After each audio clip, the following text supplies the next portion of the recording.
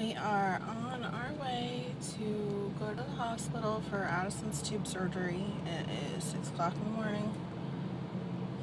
I got up a little bit early and I pumped a bottle, and I had a friend spend the night last night to stay with the baby and the big girls.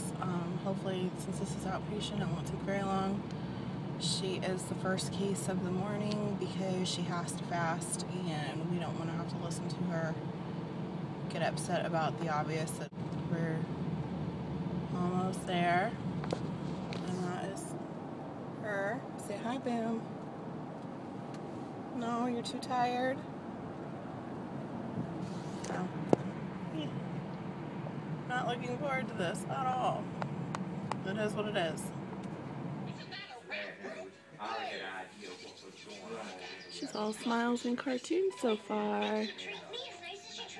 Oh, that's gross. Your ears bothering you? Yeah, we're gonna fix it, okay?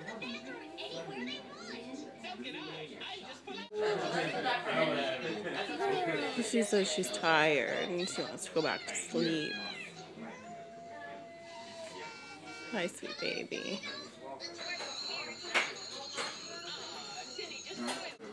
You want to go home? Yeah. She just put her hospital gown on and decided she's ready to go home now. She doesn't want to do this anymore. It's going to be okay though, right? Aww.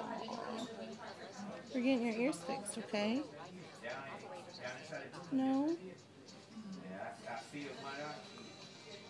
Look at that sad face. Just found out that she doesn't need an IV or anything. They're just going to gas her. Yeah? She had her party hat on, but she refuses to leave it on. And now she's watching TV as close as possible. I'm pushing all the buttons.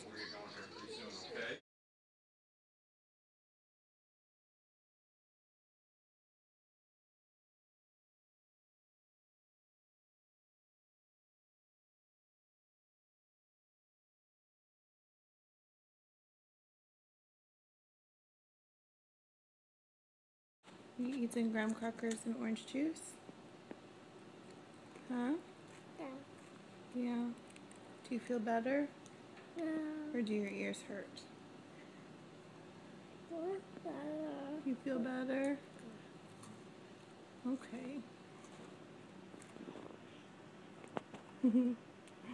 You're so pretty. Yeah.